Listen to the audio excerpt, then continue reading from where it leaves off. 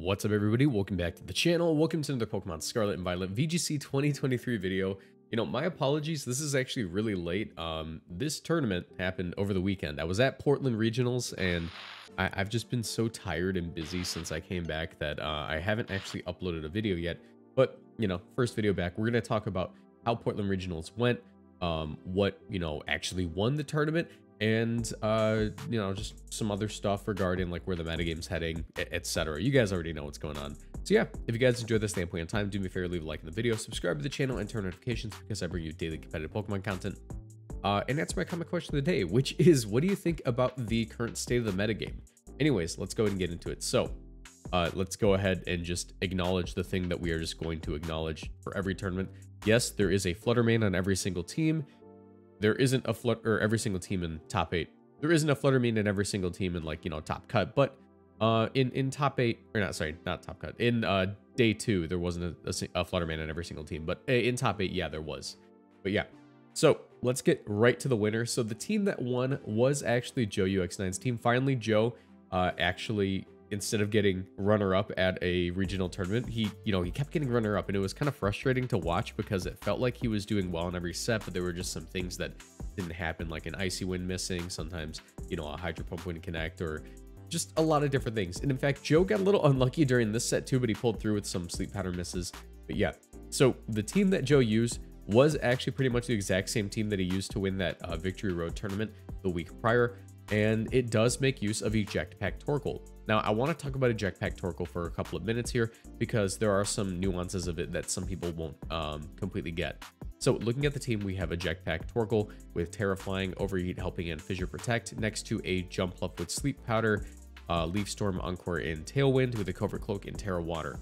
So the reason this combo works so well is because Eject Pack Torkoal is actually one of the most reliable leads you can have for a Sun team. You set up the Sun, and what will happen on like the first turn actually is pretty interesting. So the Eject Pack will activate after Sun goes up if you are intimidated. So let's say you lead off versus an Arcanine. That means that you let off versus the Arcanine with the Torkoal, the Sun goes up, you get intimidated immediately on turn 0, and then you get a free switch out into whatever you want with no Intimidate going off versus the Pokemon. This means that your Jumpluff can be next to a Choice Scarf Great Tusk at neutral, and you can just go ahead and spam Earthquake and go for like Tailwind or Sleep Powder or whatever you need to. And that is just super, super powerful. Obviously, if you see an Arcanine on the other side of the field, Joe also has the Terrifier King Gambit, which matches up pretty well into that. You can't be burned, you resist the Flare Blitz. And yeah, the rest of the team is, I've covered it in a previous video. If you want to check that out, I'll link it at the end. But the rest of the team is basically the exact same as what we saw win that other tournament. The whole team functions around Covert Cloak, Jumpluff being able to outspeed basically anything under Sun. And that includes Booster Energy Iron Bundle. Since Booster Energy Iron Bundle does get +1, a Jumpluff will always outspeed it. I actually do have an example team here. There it is. Sorry. So like the speed investment that your Jumpluff needs to outspeed Iron Bundle is 155 because Iron Bundle hits 309 at +1 with the Booster Energy. At +2 with Sun, obviously you're going to hit 310 with this. And under Tailwind, you can just go ahead and make sure your other Pokemon outspeed. Other Pokemon that benefit are obviously going to be like Fluttermane from the Sun. You're going to get either a speed boost or a special attack boost. I actually don't remember if Joe's was speed or special attack boosting, but obviously with that choice specs and Tailwind, if you are special attack boosting, Terra Fairy Dazzling Gleam will basically one-shot anything, and it's an extremely oppressive Pokemon. So yeah, as for other things, Terra Flying Chenpao next to Choice Scarf Great Tusk is also pretty good. Obviously, you get that sort of Ruined Defense drop, combined with the just insane power of a Choice Scarf Great Tusk under the Sun, getting that Life Orb boost from the Sun. Yeah, team is very, understandable. We've been seeing it for about a week or two now. And I do want to point out the originator of this team was 45 Mice and Santino Tarquinio. If you don't know who Santino Tarquinio is, he actually won the Players' Cup in 2020, I believe. 2021 possibly, I forget what year it was. But yeah, there were more than one per year, but it was a Players' Cup in 2020. Yeah, this is the team, won the whole tournament. Very cool, very impressive. We already know what it does. Let's get on to other stuff. So the runner-up was Ding Susho. And this team is actually one that we've seen going around for a little while too. It's a variant of Dondozo Glamora that takes advantage of Chi-Yu plus Iron Bundle. And I think it's actually really cool. So Chi-Yu plus Iron Bundle really had like good results during this tournament. We see it here in the runner-up place. We also see it in 5th with Navit Joshi. We see it again with Rafael Bagara. And we do see it a few more times during the tournament. It was actually one of the combos that popped off a lot during this event. If we take a look at how it functions, you can see that it is just like, you know, standard Glamora lead with Dondozo stuff in the back. But the threat of, you know, Beads of Ruin plus a booster energy Iron Bundle is really strong. There are some variants of this team that do run Encore over Icy Wind, but I think Icy Wind makes sense for this team. The Hydro Pump coming off of Iron Bundle's base, I believe it's 124 special attack. Let me take a look at it real quick. I always forget what the actual number is. Yeah, Hydro Pump off of 124 special attack is pretty strong, but keep in mind that most Iron Bundle are running a timid nature. So it actually isn't like the super, you know, it isn't like a super strong special attack set at that point. However, if you combine it with Beads of Ruin, it becomes a really hard move to switch in on. Yes, it's inaccurate, but base 110 with a Life Orb boost effectively because of the Beads of Ruin is actually really, really annoying. Combined with that, the Focus Sash on the Chi-Yu means that you're going to be able to go for like Heat Waves after an Icy Wind. Icy Wind will speed drop whatever you need to, and then like you can actually, you're usually going to get at least like 2 attacks off with this Chi-Yu is basically the point of it, because you're going to outspeed on the first turn, take a hit, and then the next turn you go for another one. So a lot of things just get absolutely shredded. Versus opposing Dondozo, Terra Ice Freeze Dry with Beads of Ruin active is, I think, a 2 to 3 shot at +2. It slips my mind, but a lot of Dondozo cannot take that hit very well because of the low special defense stat, lowered even more by Beads of Ruin. And yeah, it's just a super hyper offensive team with AV Glamora to spread toxic debris in the field and make it difficult for things to outlast the Dondozo in the end game.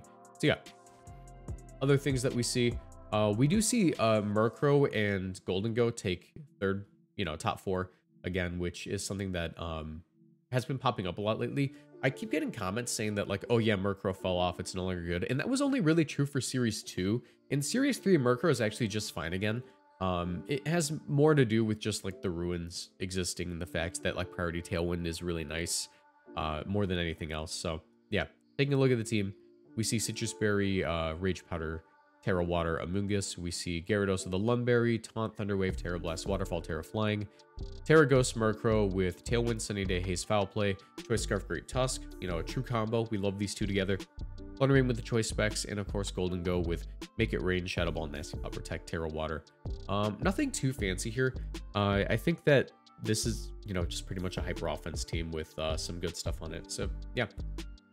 If we actually take a look, this is something that we saw popping up a lot recently, and I want to make a dedicated video on why Iron Bundle Abomasnow is popping off. I actually meant to do it last week, but I was really busy preparing for this tournament, by the way. Oh, I'll talk about how I did at the tournament at the end, by the way. So yeah, so Iron Bundle Abomasnow is a combo that we have seen pop off a lot recently, and there are a couple of variations of it. This is Nails' variant. We see King Gambit with Assault Vest, Terra Fire, Iron Head, Sucker Punch, Low Kick, and Kowtow Cleave. Choice Band, Multi-Scale Dragonite.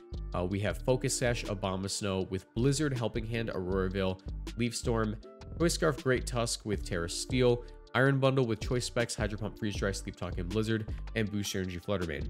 So the standard version of this team actually doesn't really run Choice Specs Iron Bundle.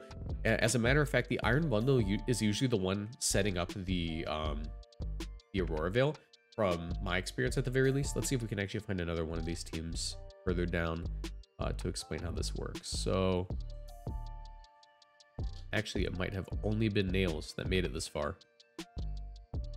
Hold on, I can find one. I can definitely find one. Yeah, I don't see another Abomasnow. I might be stupid, I might just be missing like an obvious one, but yeah. So there are some variants of it where you do actually see the Aurora Veil on the Iron Bundle because it's a lot faster and harder to stop. But basically it makes it so Iron Bundle is able to go for blizzards in the snow, making it not only have like that increased defense stat, which coming off of Iron Bundle's physical bulk, which isn't like amazing, but 114 isn't anything to scoff at. It makes it so that like it's even bulkier on the physical side. You're going to start taking like, you know, close combats and stuff, which is really, really impressive. But the other side of that is that 100% accurate blizzard in the snow. You have Helping Hand Obama Snow, or you can just double Blizzard at the same time. And it just makes it like a really oppressive offensive threat. And yeah, I mean, like, of course, there are like ways that you can deal with the Iron Bundle on lead. Sometimes you can, you know, just go ahead and lead off with a faster special attacker. Of course, you know, with like Fluttermane with booster energy speed, like that's a way that you can outspeed this.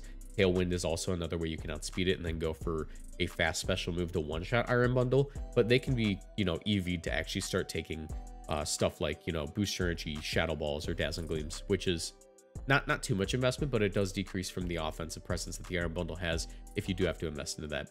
But yeah, the whole point of the team is you set up Veil like turn 1, and then like your entire rest of the team are just these super bulky physical wall breakers that are really, really difficult to switch in on. And yeah, it's a very cool team. I enjoy it quite a bit. The rest of the top cut is mostly stuff that we've seen before. This actually interests me the most. I didn't get to see this one on stream. This is an Annihilate team that doesn't make use of Mouse Hold, but does make use of Screamtail.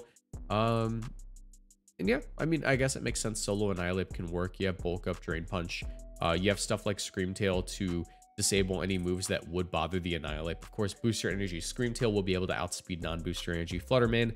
You can go ahead and go for like Protect plus Disable on like a Choice Specs Moonblast and then Bulk Up in its face. So that does make sense. So yeah, so this top cut is honestly, like, I think the one thing that we can take away from this top cut is that Pala Balance is a little bit, it's falling off a little bit. And I think people are recognizing that as good as Pala Balance is, as reliable as it is, as you can see, there were 2 in top cut here. It isn't like the best team in the format. It's just one that's really easy to pick up and intuitive. And I think that's like what we're going to leave this tournament knowing. It's that Pala Balance, as strong as it is, isn't the strongest team ever. And there are ways to play around it. I know there were a lot of people getting really annoyed with the format because they're like, oh, it's all Pala Balance, it's all Pala Balance. I don't think that was ever true, to be honest, but I think it just took a few tournaments for people to get comfortable running other archetypes because of how reliable that one archetype was. So yeah, as for other things that performed well, I mean, like, it's mostly just stuff that we've seen before, and I think this top cut does a good job of representing what was shown in the rest of the tournament. There was some Pala Balance, there was some Sun. We do see Mouse Ape, of course. You know, Mouse Ape's gonna exist in like every tournament. You know, shout out Alan Martinez, Mondo VGC, the GOAT. And yeah, there's just like a ton of, you know, stuff that we've seen running around. I guess we can take a look at the Sand team that Len ran, but it does seem like stuff that we've seen before. You know, Corviknight with Brave Bird, Tailwind, Body Press. We see Endeavor, Focus Sash, Lycanroc next to a Terra Grass. T-Tar is actually interesting. I tend to see Terra flying more than anything for that Terra Blast, but I suppose on this team where you lack Spore Switch-ins, that is pretty useful. There also doesn't seem to be Taunt, so yeah, I guess Terra Grass on Tyranitar would be quite useful. Garchomp is a Pokemon that we do see still, despite the fact that Great Tusk exists. I think ever since, I think it was a Gotti that ran Garchomp at that one tournament a little while back. I think ever since then, people have kind of realized that they're both pretty much viable. Yeah, that's basically all I really have to say for this tournament. It was mostly stuff that we've seen before, obviously, but like I wanted to get into some of the newer stuff. I'm going to talk about my run really quick. My run went absolutely awful, but I did run it back at that Premier Challenge. So basically what happened, and I'm not going to show like full details of the team yet because I'm still tweaking it for what I want to run for a future tournament. But I ran this team right here, Paldean Dark Evil Pack. It was Fluttermane, Gyarados, Wo-Chen, Garganacl, a Glamora, and Chi-Yu. I ran that in like the main tournament, and I started off 2-0, and then I lost round 3 to Philip Winget, aka that's a +1. Shout out to him. And then from that point on, I think I lost like literally like my next 2 matches, and I went like 2 and 3. And then from that point on, I had to win out.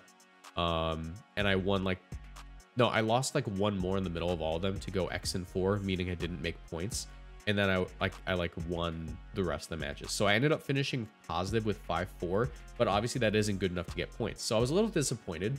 However, the next day there was a Premier Challenge side event, and it was a really big Premier Challenge. I don't know how big these Premier Challenges get, but this had to be one of the biggest one of them because it was 128 players, which I believe is the maximum for a Premier Challenge. And I ended up winning the whole thing, and it was like, it was run.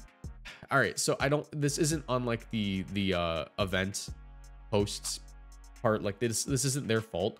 Apparently the equipment used to run the tournament, like the docks and like the entire like network was taken away because like the contract only required the people who provided it to provide it for 1 day. So that was taken away, right? Which meant that like connection issues were just running rampant in the tournament. And it took us for a tournament that was best of 1 until top cut. It took us like 6 hours to get through 7 rounds. Or no, it was less than like around an hour. It was like 8 hours. And then like top cut only lasted like an hour and a half.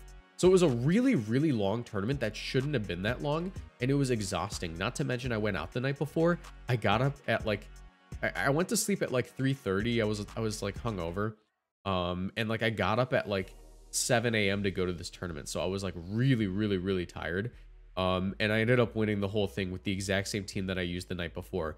So that tells me that, like, you know, like for me, when I was playing during the tournament, I was like, you know, I feel like I'm playing right, but I'm like not landing my overheats, which is a little annoying. I had like a bad stroke of luck, which a few of my games definitely like it was on me 100%. But like most of the games, I felt like it was, oh, I missed my overheat. Oh, I missed my leech seed. And obviously you can like play out of that, but I wasn't able to bring it back. So when I left like the main regional, I was just like, man, I don't know if this team is it. I don't know if I should be playing this team. And then I win like the PC the next day and I go, oh, it, you know, maybe it was just like I didn't like get like the roles I needed and stuff. So I don't know. I'm like in a weird position where I like the team and I might run it again at Hartford because of the result I had in the PC. But also like I didn't like how I did in the regional. So I'm tweaking it right now. I ended up leaving the PC with 30 more points. So I'm at 110 points. I need 190 more to get my Worlds invite. So I'm going to Hartford. If I get, you know, at least 40 from there and at least 40 from Milwaukee and then 80 from NAIC, which is totally doable. And then I win one more Premier Challenge. Then I get my Worlds invite. I'm cutting it really close. I don't even know if I'll be able to go to Worlds, but we'll see how it works out. Anyways, I just want to end the video with a little update on where I am in my Worlds invite run. I did a community post about it the other day, but yeah. Sorry for the late video about this event. Like I said, I was busy when I was leaving Portland, so this is going up quite late. So yeah, if you guys enjoyed, leave a like, subscribe, and I'll see you in the next one. Thanks for watching. Bye.